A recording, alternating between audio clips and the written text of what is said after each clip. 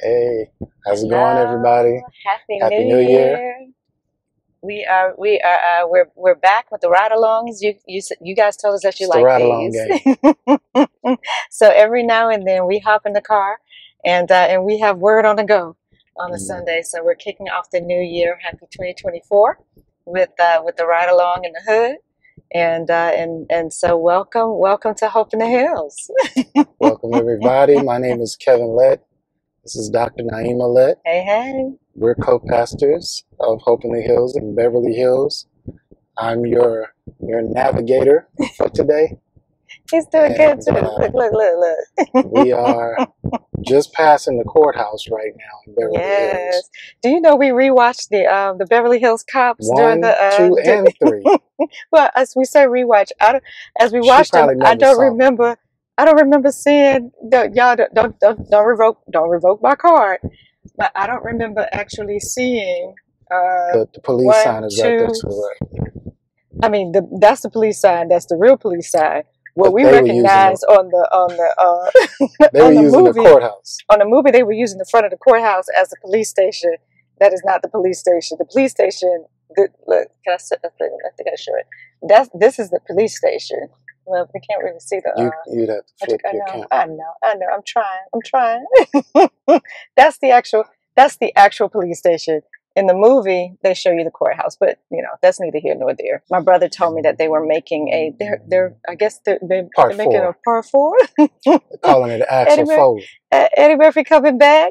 So we watched the three leading up to, and yeah, so that was one of the things we watched. We watched a lot over this Christmas holiday break, and kind of got caught up on all of our different viewings and whatnot. So yeah, but happy 2024. We'll have a brief service today, and we'll get more into what we're looking forward to and words for 2024 when we come back next week. But today we'll hop in and kind of kick us off. So Hopefully you guys are prepared for the ride, that you're able to like, share, subscribe, yeah, do all of the good things so that he's still watching people, the traffic too, guys. yeah, so that people who need to see this will see it. We appreciate it. And so we'll have a word of prayer, then we'll go into the message, and then we'll wrap it up at the end. And we do have communion, so we'll pull over so we can make sure that we do communion. So go ahead and get your elements if you can. Father God, thank you so much. Thank you for a new year. Thank you for your many, many blessings that you have already blessed us with. Thank you for carrying us. Thank you for your comfort and your strength. We do pray for each and every one of us that you will be with us in 2024. And we thank you in advance. Now bless this word that we are receiving. Guys, look. I don't think I can pick it up. What we have, well, of course, this is where we are in this. But what we have out here with us right now that's causing a lot of issues with the traffic are a lot of the tourist buses. Is that what they call them? The tour buses. That take you all around the city, and they don't drive too well. Did I finish the prayer? I don't know. I think so. In Jesus' name, amen. All right. Yeah, but the tourist buses, they would just be doing the most. They'd be doing the most. All right. Let's get in this word for today. All right, good people. We're jumping into the word today, and I want to call today's message "Life Be Lifin'." Life be lifin'. Now, that is what the sister at the post office, the sister that worked at the post office, said to me when we exchanged our Happy New Year greetings. Her description of 2023 was "Life be lifin'."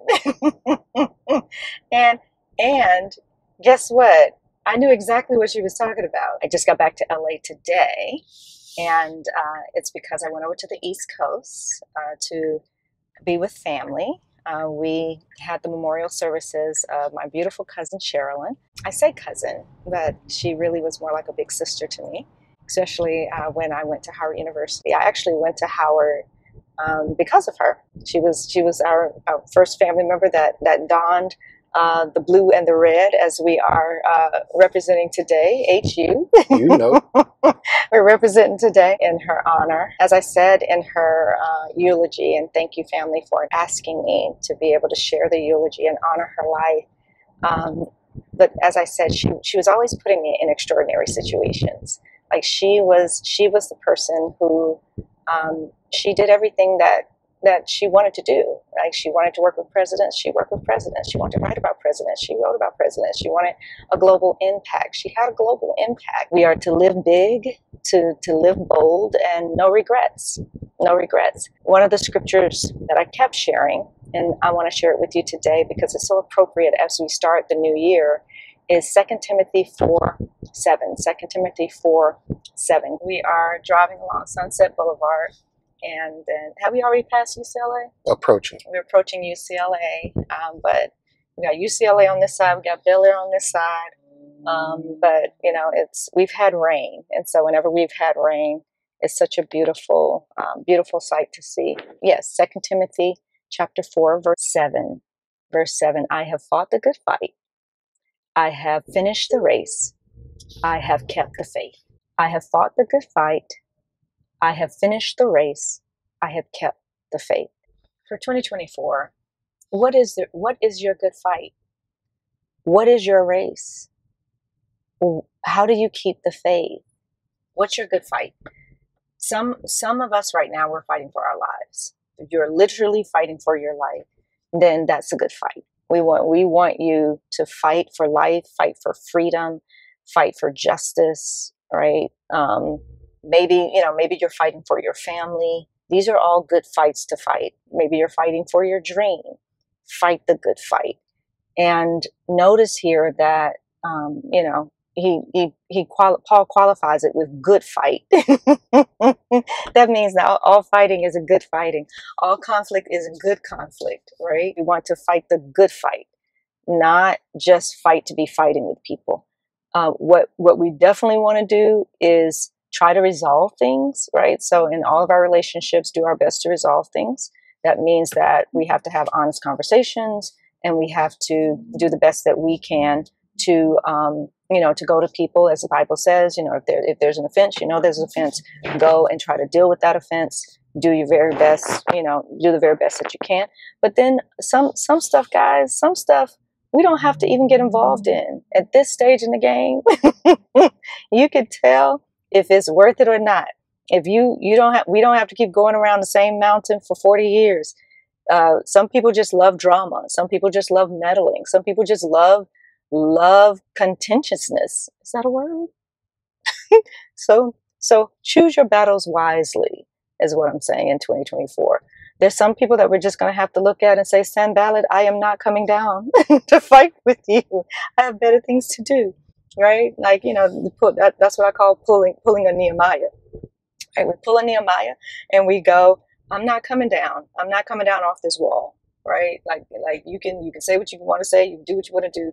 I ain't coming down off this wall. And so for some in 2024, that's just got to be your posture, because there's some people that are trying to fight and come against you. And it's just a waste of time and energy, right? And mind you, caveat, pray for sisters right now, because sisters are under attack all over this nation, all over this globe. It happened to me. It's happening to some of my friends. It's happening nationally. Sisters are under attack.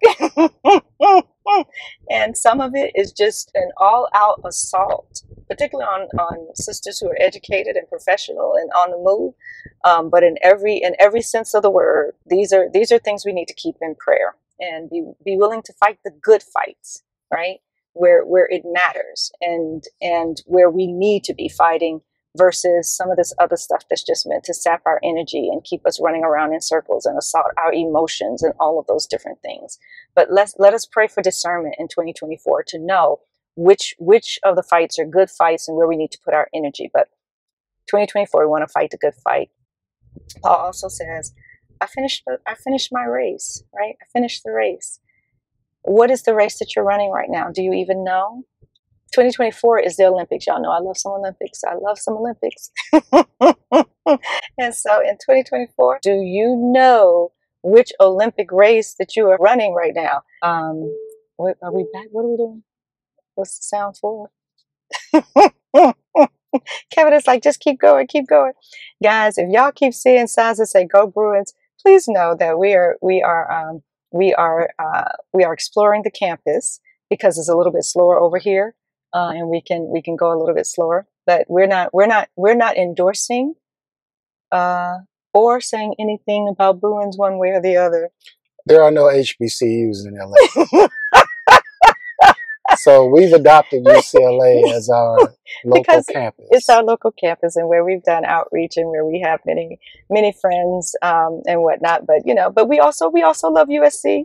So Yes. and I spent a semester at USC when I was at Howard. So we don't have a dog in this fight. but I know you probably see the signs, so that's why I'm saying it. Okay, run your race. What is your race in 2024? Do you know what you're supposed to be putting your hands to right now?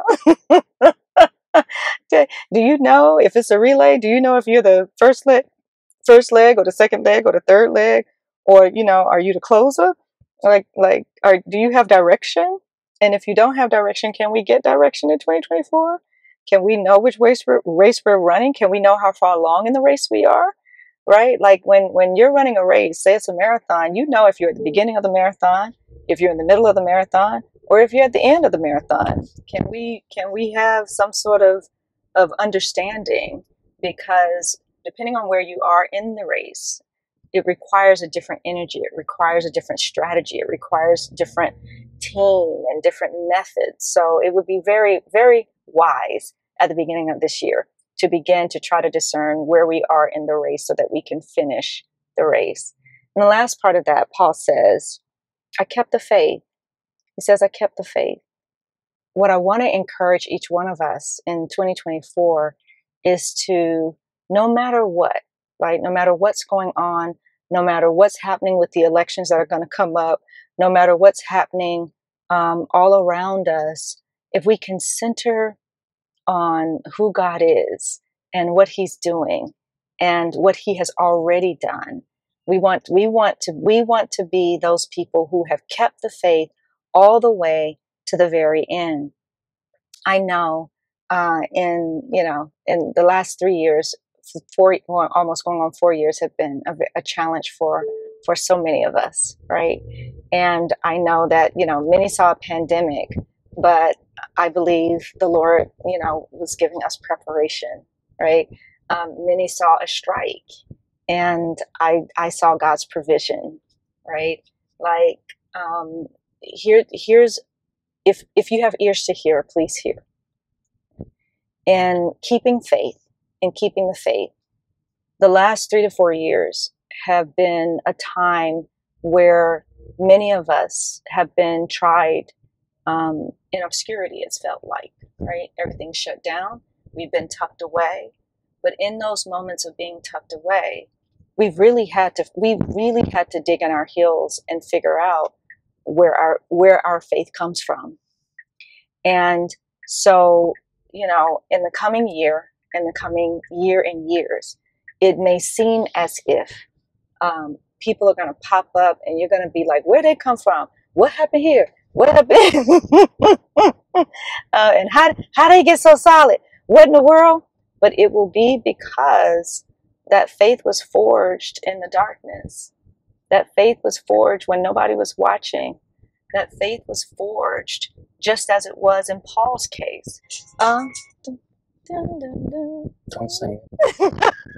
We don't have copyright. We don't have a copy. Kevin said we don't have a copyright to sing. Actually, we do. Yes, we do. Perform it. But you don't know the song. Your watch going off? It's just an alarm. Yeah. Okay. All right. Where were we? Back to what we were saying about Paul. He had an extraordinary transformation. And so what ended up happening is Paul went away for a while. It talks about it in the book of Acts. He went away for a while. He had an experience in which he was in obscurity with the Lord as he began to forge his faith. And so for many, the last 3 to 4 years, it's felt like you have been away with the Lord, that it's been a time of just testing and feeling like everything's fallen apart because it has, and then trying to find, trying to find your way, or and it's okay, right? Because when we go through when we go through these times where our faith is forged in these dark spaces with the Lord, when the light shines and when we're brought into the light, our faith is not shaken, right? We've seen so many times where people have come into a relationship with the Lord. They're in the national and international spotlight before they can even figure out what their theology is. They've got a PR firm working for them.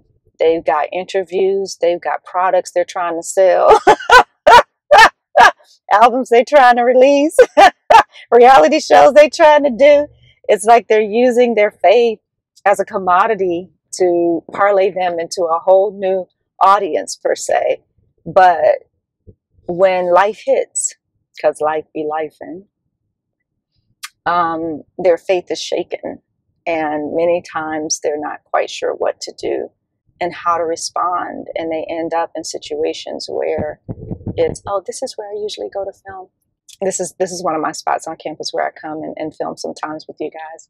It's by the arts building. Y'all know I love, And the guest house. Y'all know I love a good arts building. What you mean the guest house? Guest house is across the street. Oh. UCLA has a guest house. You know this how? I just read the sign. It said UCLA guest house.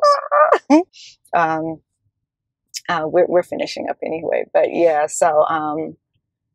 So yeah, life be lifing and stuff hits, and then faith has not been forged in the quiet spaces and in the dark spaces, and so life falls apart and faith falls apart. But as Paul says, he got to the end of life because he had spent the time in the beginning with the Lord and forging his faith. So by the time he gets to the end and says, "My life is being poured out," and guess what? I fought the good fight. I finished the race and I kept the faith. I want to encourage each and every one of us as we come into this year, 2024, figure out what the good fight is, right? Figure out where to put your hands, where to put your energy. Figure out what race you're running, right? Like all of our races are not the same. I can't run your race. You can't run mine. Right now, we may be in relay together, but even that we need to know, right? What are your partnerships this year? Who are you partnering with? Who are you doing life with? Who are you in business with? All of these things matter. Figure out like who we running with this year? What's the race? Who are we running with? And then most importantly, keep the faith. Keep the faith. Whatever faith has been forged in the dark places, especially over the last 3 to 4 years, just know that that faith will stand the test of time. That faith will stand when you're in the light. That faith will stand. We want to keep the faith. Fight the good fight. Run the race. Keep the faith. All right, good people. Thank you for running with us, for going with us. We're going to do communion. Let me pray for us, Lord God. Thank you for this time. Thank you for life. Thank you for comforting us when our loved ones have passed away. We do praise you and thank you for who you are, and we thank you for the reminder that just like in Paul's case, that we can fight the good fight, we can finish our race, we can keep the faith. Please speak to everyone at the top of this year. Give us wisdom, discernment, give us direction. We pray in Jesus' name, amen. All right. Amen. You have your elements, your juice, your crackers. Okay, the Lord Jesus, on the night when he was betrayed, took bread, and when he had given thanks, he broke it and said, "This is my body, which is for you. Do this in remembrance of me. Take and eat." In the same way, he also took the cup after supper, saying, "This cup is the new covenant in my blood. Do this as often as you drink it in remembrance of me. Take and drink."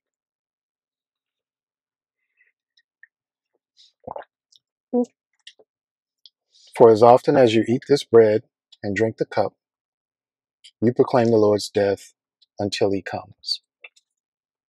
Lord God, we thank you for this time of communion. We thank you, Father, for reminding us to be in communion with you, Lord Jesus. Thank you for the breaking of your body and the pouring of your blood, that we can be joined with you. On this first Sunday in January 2024, we come into communion with you and recommit our lives to you.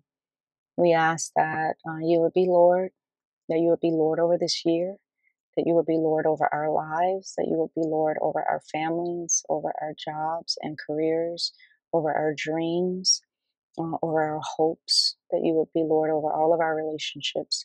We invite you into every aspect of our lives, and we pray that you will rule and reign, lead and guide. We absolutely need you, and we thank you. Now, please forgive us for all of our sin, for every way we've offended you, and we forgive others, Lord, for every way they've offended us. We release all things, and we just refuse to hold bitterness and unforgiveness in our hearts. We thank you for a clean slate as we start 2024, and we give this year unto you. In Jesus' name we pray. Amen. Amen. All righty. Thanks for hanging with us on this morning as we have done our drive. Appreciate you all. Remember that the race is a marathon, not a sprint. That is true. We all have our own times of when we're going to finish, but we're all in it together. What are you doing? So I'm just putting the stuff away. Just talk, and then we can put the stuff away. Okay. He's very efficient. You worried about the sounds and stuff. Yeah, it's a lot going on. Anyway, love you guys. We appreciate you. And giving him some more light we ask too. that you continue to support the work of Hope in the Hills. We appreciate those who continue to give. Thank you. It's because of your gifts, because of your kindness, because of your prayers, that we're able to have the fortitude to keep trudging forward and doing as God has gifted us to do, as he has purposed us to do, and we'll continue to do so. If you need to know how to support the work of the ministry, you can go to hopeinthehills.org/give or .net/give, and you'll get all the different options, or text Hope in the Hills to 44321. And we appreciate you guys. We love you guys, and we look forward to seeing you really soon. Happy New Year once again. Happy New Year. And take care. Have a blessed week. All right, good people. Love you guys. Peace.